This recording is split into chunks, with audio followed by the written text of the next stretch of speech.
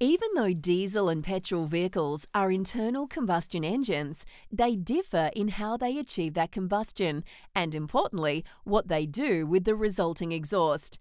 That's why your diesel vehicle will have a diesel particulate filter, or DPF.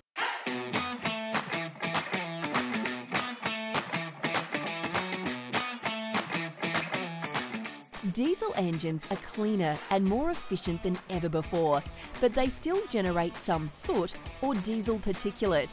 This is small particles of unburnt material and is a normal byproduct of the combustion that occurs in your engine.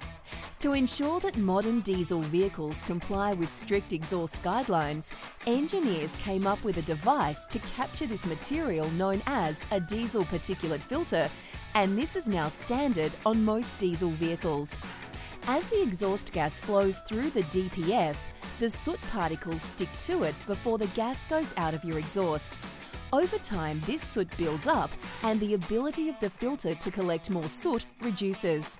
When this happens, the filter system will then burn off or oxidize this unburnt material, safely releasing smoke into the air and being ready to once again continue cleaning your exhaust gases.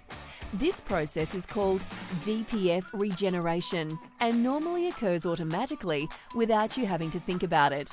Like a number of other parts on your car, the DPF will at some stage require preventative maintenance and will eventually reach the end of its working life and need to be replaced.